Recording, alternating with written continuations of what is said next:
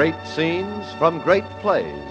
Tonight starring John Payne in Dead End, the play by Sidney Kingsley, adapted for radio by Arnold Pearl.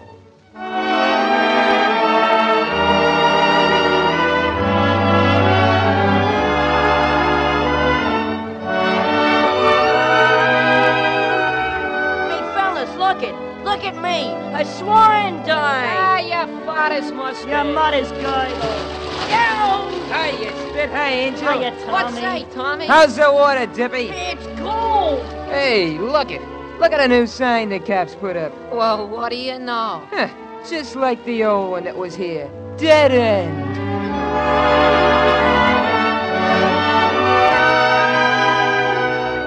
Now, here's your host, the distinguished actor-manager, Mr. Walter Hamden.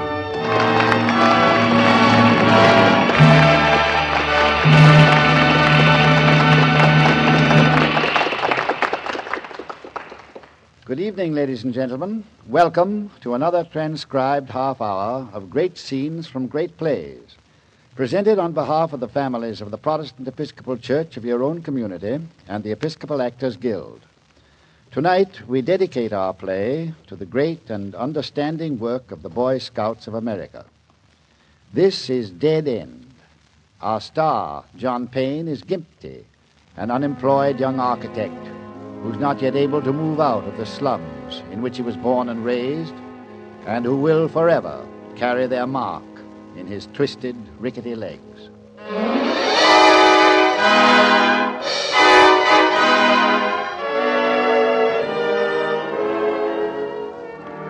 Dead end.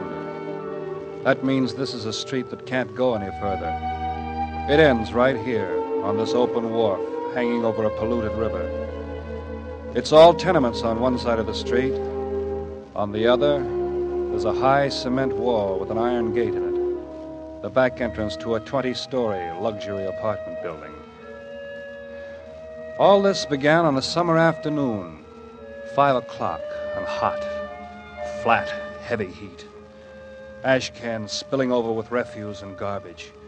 Babies, women, whole families sprawling on fire escapes, panting for air. As usual, I was sitting there on the wharf with a sketch pad on my knee, watching the kids with one eye and listening. And then I saw him. What you looking at? Nothing. See much? Hiya. You don't know me. How are you, babyface? Shut up. My name's Johnson. Keep your mouth shut. Look at me, babyface. Don't you know me? Gimpy. I'm a son of a gun Gimpy that used to mind my clothes right here when I went swimming. Hey, how'd you know me? I had my face changed. Plastic, they call it. I knew. You read about me, Gimpy? Yeah.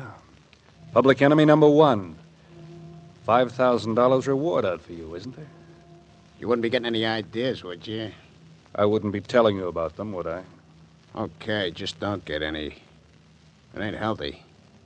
Say, have you really killed 8 men, as they say you have? Shut up. All right.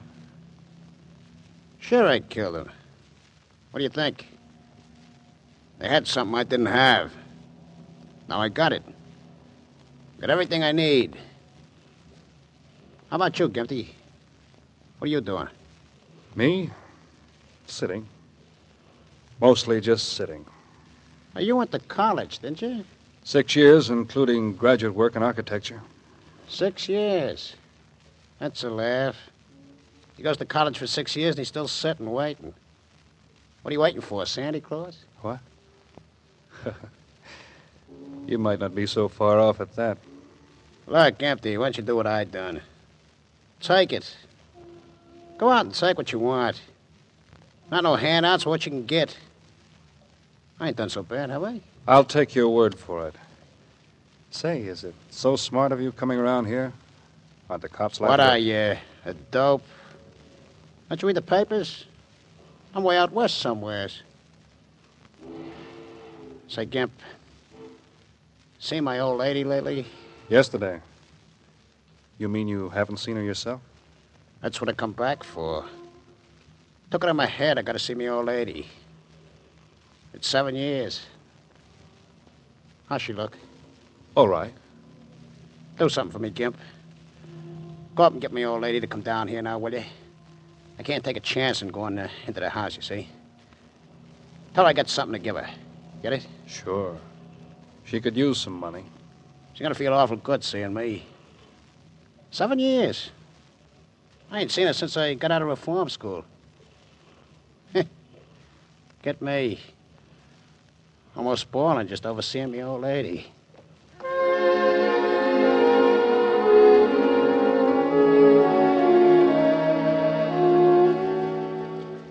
I got one of the kids to go for Babyface's mother. Kid called TB, named for his lungs. A nickel sent him off like an express train. Babyface went over to one of the tenement stoops to wait. I took up my drawing pad again and sat there, sketching, listening. Spit, get away from me. You're wet. Little angel afraid of getting wet. Boy, I'm starving. Me too, Spit. Are you, Tommy? Gee, I'm so hungry I could eat a live dog. With sauerkraut, Angel? Sure, with sauerkraut, Dippy. Anybody got any dough? Oh, Well, I ain't Spit. Me neither. How about it, Angel? You didn't make no money shining shoes? Honest, but I didn't get a customer all day. Then you ain't gonna mind me looking in your pants pockets here, are you? Leave him alone. Hey, get out of there, will you, Spit? Come on. Let's see. Couple of stamps, string. Hey, look at a knife. Get out of there, Spit. Give me that bat. Hand over the knife. Who says? What for? I says, that's what for. Give it here, I'll let you have it right in a bugle. Here. Hey, some knife. 5 blades. This knife is okay, Angel. You want it, Tommy? Sure. Go ahead. Go ahead, keep it, Tommy. No kidding. Hey, look at me new knife. Listen to this blade jump open. Gee. Hey, Tommy. You know that rich kid from the apartment house there? You know, the one we seen yesterday. Little Phillipsy with the watch and a French dame that takes him walking? Yeah, that's him. Well, him and a mademoiselle's going bye-bye again in about a half an hour. I heard him saying. So they're gone walking. No, they ain't. They're going riding. Walking, riding. What's he talking about? Shut up, Dippy. I'll slap you one. They're going riding in a big black heap, as big as a hearse. Gee, some swell car. I seen it round front. Will you punks stop interrupting? Ah. The point is, Tommy, the street's all tore up in front. They got a hole as big as a freight barge, right in front of the door, digging for the gas pipe. Okay, so they can't use the front door. They gotta come out the back gate. They've been doing it for 2 days. So what's the pitch? Will you leave me tell you? The guy and the dame come out. The dame's gotta go all the way around the front to get to the car. Maybe to the gin mill after the chauffeur. So that leaves the guy and the watch just standing there at the gate, asking for it. Hey, maybe you got something there. It'll be like finding that watch. We can hack it for 40, maybe 50 bucks. Now look, here's how we work it. We don't even see him when they come out. You get it? Kind of scatter like we was hunting for something. Gee, I lost a nickel here last week. Shut up and listen, you meatball. So then a French dame goes after the chauffeur. Yeah, but what about the doorman? What's the matter? Ain't sure you yell? Tommy? Then we roll a jerk for the watch. Tommy, Simple? I see you. Okay. What are you doing? What do you say, watch it. Tommy? Do it? It's Drina. Later, Spit. Later. Let's get in the water. Okay, meet you under the wharf. Come on, fellas. Last one in's a rotten apple. First one in's a fat. That's what the rats say. Sitting on a capstan.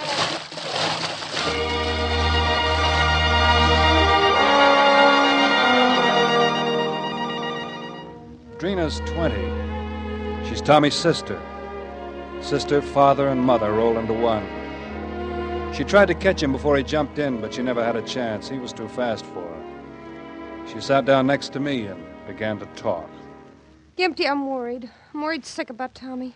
The kid's all right, Drina. A year ago, even 6 months ago, he was. Now, Now what? he's always on the street. I can't do anything with him. Yeah. You got yourself a job looking after Tommy. When Mom died, I promised her I wouldn't let him grow up to be another baby-faced Martin. Babyface. What made you think of him? He used to hang out here. He used to swim right off this wharf. Yeah. Yeah, I knew him then. I used to watch his clothes when he was in the water. I'd rather see Tommy... I'd almost rather see him dead than grow up like that.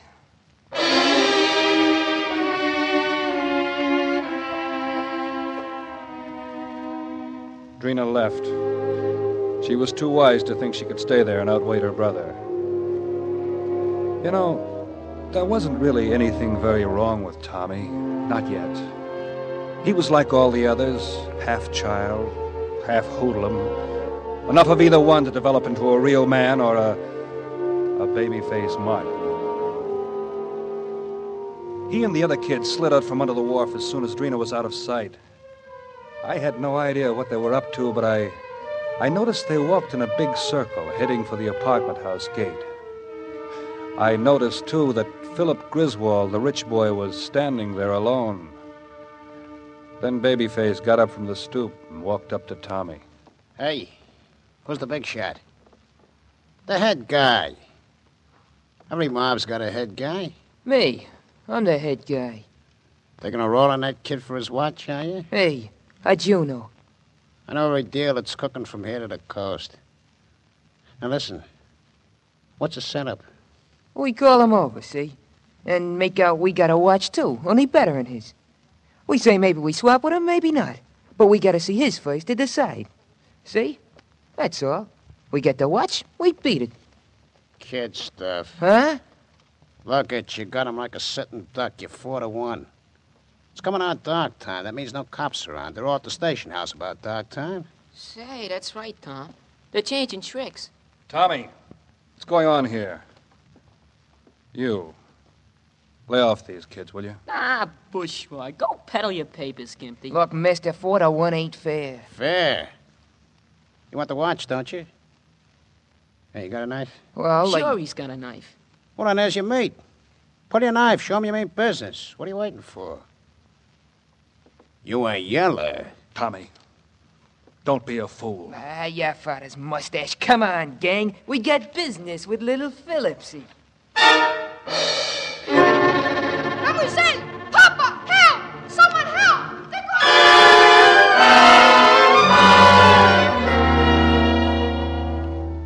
Philip Griswold ran screaming through the apartment house gate.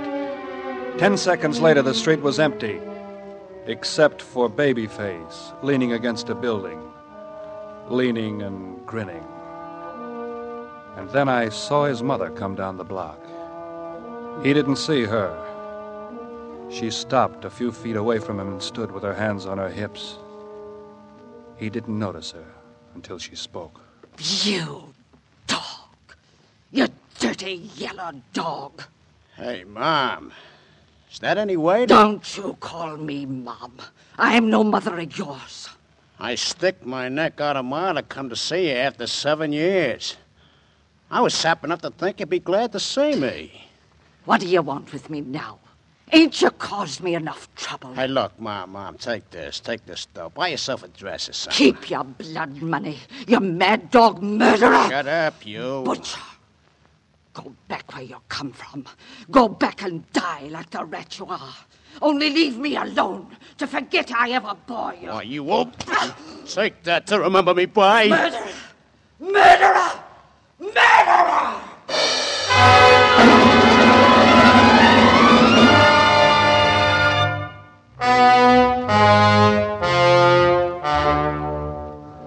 15 minutes later, Tommy came creeping back to see if the coast was clear.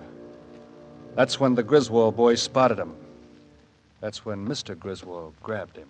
Let me go. I didn't do nothing, mister. You're sure this is the one, Philip? Yes, Father. He's the one who took my watch. Honest, it was only kidding. I was bringing it back just now. Let me go so I can get it out of me pocket. Oh, no, you don't, you filthy little gutter snipe. You'll give it back, and I'll still hold you for a policeman. Then one arm. Let one arm go. How do you expect me to get it? One arm, then. There. Now you can get the watch. Father, look out! He's got a knife. Hold me for the cops, would you? I'll show you. Ouch! Oh, Philip! He's got away. He stabbed me. Get the police! Yes, Father. Oh, I'm bleeding. Stop him. He stabbed me.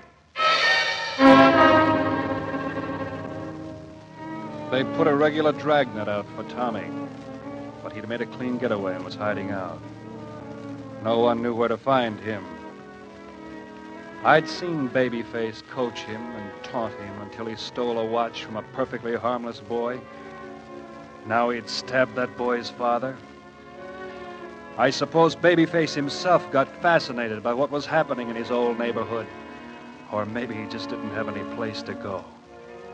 Anyhow, he stayed around, counting on the excitement and his new face to protect him from discovery. And that's when I went to see Mulligan, the policeman on the beat. Oh, go away, and don't bother me, Gimpy. I'm busy. Now, tell me, who's the kid that stabbed old Griswold? Where is he? I don't know. I've got something else for you. I've got to find the kid that used that knife. This Griswold's a big shot. His brother's a judge. Mulligan. Yeah? See that man standing in the doorway, second house from the corner? Oh, I told you. There's a $5,000 reward up for him. Mulligan, that man is Babyface Martin. Babyface? What? You sure, Gimpy? You ain't kidding? I'm sure. And I'm not kidding. Not 1 second.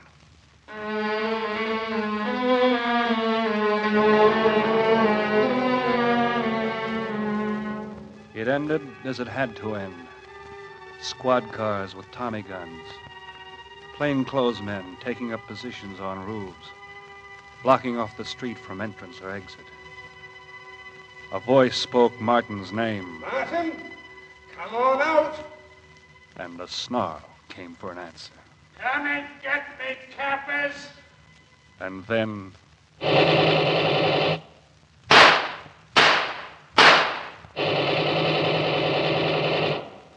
Martin lay sprawled in the street, and a big crowd gathered. In the crowd were Philip Griswold and his father, wrists newly bandaged. And I noticed they seemed more interested in the crowd than in the corpse. They kept moving around, looking to the face of every kid. They had Mulligan with them. Finally, they stopped, and Philip shouted. And this one right here. I heard them call him Spit. Let me go. Let me go. I'll tell you who done it. Well, then, who? Come on now. What's his name? Tommy. Tommy McGrath. Where does he live? Will you let me go if I take you there? Yeah, we'll let you go. But we'll muss you up if this ain't on the level. First Avenue between 53rd and 4th. Come on, I'll show you.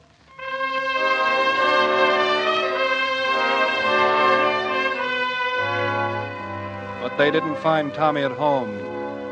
Only Trina, and she nearly crazy with worry.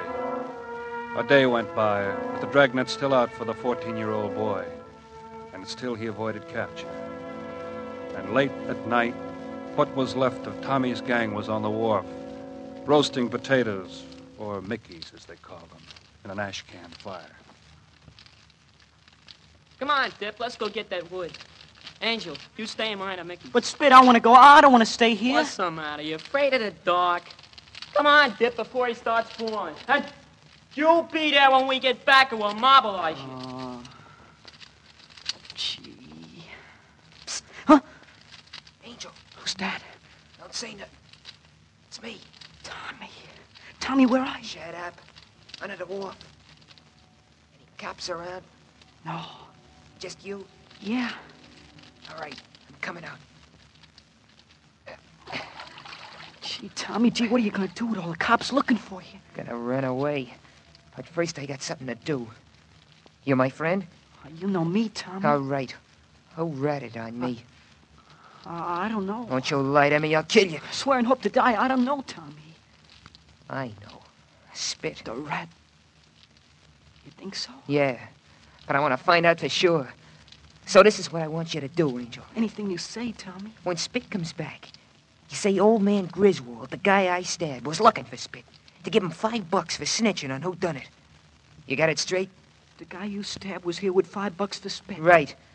And remember, if you let on I'm here under the wharf, I'll... Tommy, ain't I your friend? Didn't I give you my knife? All right. Just like I told you, okay? What are you going to do to him? What do you think? I'm gonna give him this. The knife? Right across his face. It's a mark of a squealer. Right. The mark of a squealer.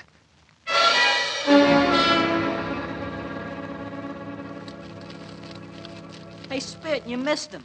That guy was here. What guy? That Griswold, the guy Tommy stabbed. He was looking for you. Me? What for? He said he had $5 to give you for snitching on who done it at him. Where is he? Where did he go? $5. Did you squeal on Tommy? Sure I did. You want to make something out of it, Dippy? No. What? Nothing. You bet nothing. Now, where'd he go, Angel? $5. I want my $5. Tommy. You'll get your $5 right now, you will, you dirty I didn't little... tell. Let go. Get off of me. Down on the ground where you Leave me belong, you rat. Leave me I'll leave you something to off of remember the rest of your life. You see Get this? off of me. Tommy, they made me. The cop had me. I wouldn't have told. I swear Shut I up, you wouldn't have told. squealer, shut up.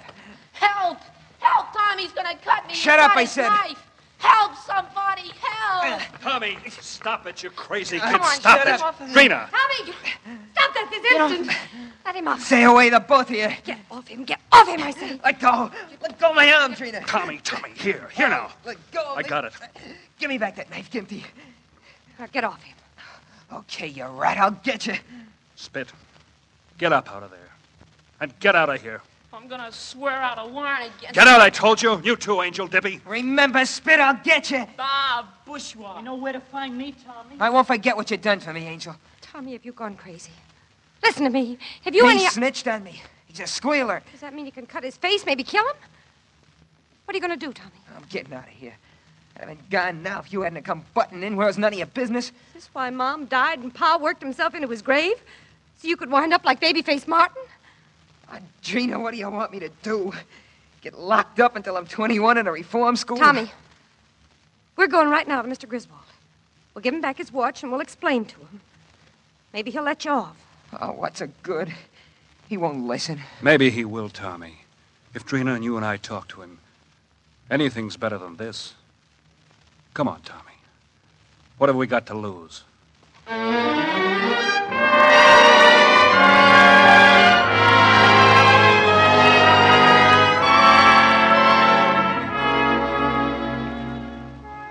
Officer, arrest this boy. That's my final word. Okay, Mr. Griswold. Come on, kid. Let's go. You see, Trina, I told you he wouldn't listen. He's not a bad boy, Mr. Griswold. Really, he's not. He stabbed me, young lady, and before that, he'd stolen my son's watch. May I say something? Who are you? Just a friend. I know these boys. I've lived in this block, in the tenements, all my life. Well, what do you want to say? A man was shot and killed in the street yesterday. The gangster, yes. What about it? I killed him. You what? I turned him in. Well, you were only doing your duty. He was a menace. I'm doing the same, turning this boy over to Officer Mulligan here. It's not the same. Babyface Martin was a butcher. He was a murderer. He deserved to die, but Tommy's a baby. Please, Drina. Maybe what I did was good, Mr. Griswold. Maybe it was bad. But what you're doing is condemning a child to a future even blacker than his past has been. I don't see that. What was Babyface Martin like before he became a killer? He was a leader among boys of this neighborhood, and he wasn't vicious. He had pretty decent instincts, all things considered. And so he became a gunman. No, not right away. Because of the life he had to lead in this neighborhood, in the tenements and on the streets, he got into trouble and was sent to reform school. When he came out, he was a hardened criminal. Sure, they taught him the ropes, the angles, and he was bright. He learned too well. I'm afraid I don't see You're condemning this boy to that same sort of a future. And what'll happen if he stays here? That, I think, is up to you and to me and all the people who tolerate slums, who let human beings, children, grow up in places not fit for cattle. Yes, that's our responsibility. And it's our responsibility to give them something to do beside playing in filth and swimming in a dirty river. A very pretty speech, young man, but aren't you living in a dream? No. You are. In a nightmare. Take the boy away, officer. There's no You can't do that. You can't. All right, kid. Let's get going. You see, I told you. I told you nothing would help.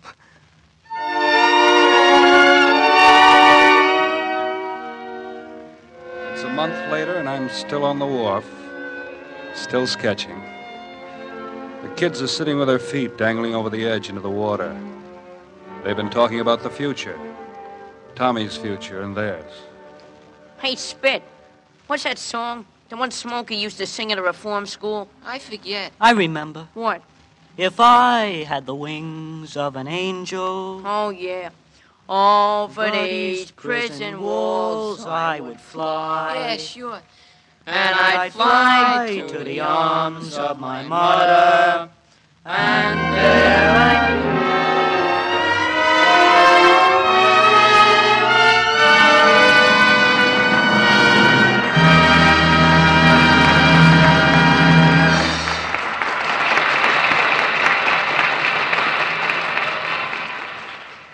Dead End is not a happy story, but it offers each of us a great challenge by reminding us with shocking force how strongly an adult's example molds a young life.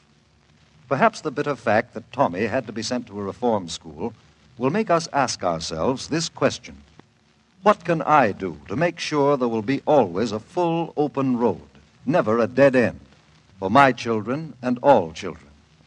Well, the answer is simple. We can ensure a better physical world for our children by aiding the passage of all social legislation that is designed to make better housing, better schools, and better places to play.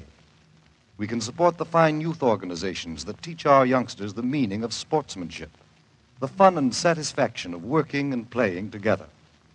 The Boy Scouts of America is an especially good example of this kind of youth organization. Most important, we can ensure a better spiritual world for our children by leading Christian lives ourselves, by attending church and making sure our children attend Sunday school. For by giving our children the example of a Christian home, we are helping them to grow up with the knowledge and inner strength that will guide them always to choose the right road through life. If you're already a member of some church, you know how much the church and organizations in the church can do to provide adults and children alike with a set of living values that provide this inner strength and happiness. If you are not already a member of some church, you certainly owe it to yourself and to your family to discover just how much a church and the friendship and guidance of an experienced clergyman may be able to help you. Of course, you're always welcome at your nearest Episcopal church, and its clergyman is ready and eager to meet and talk with you, to explain to you what the Episcopal Church stands for and how it offers you and your family a faith to live by. Why not decide right now to visit your nearest Episcopal church at morning services this Sunday?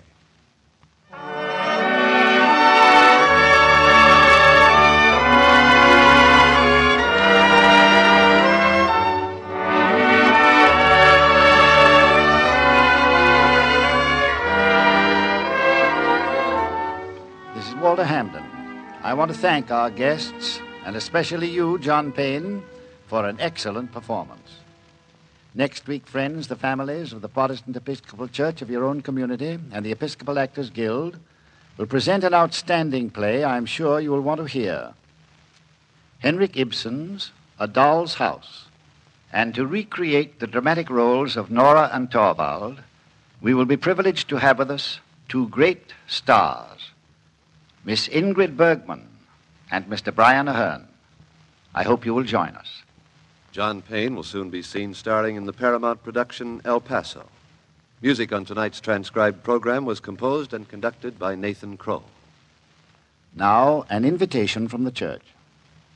The Episcopal Church welcomes men and women alike to share in the opportunities for service represented by the church's wide variety of activities.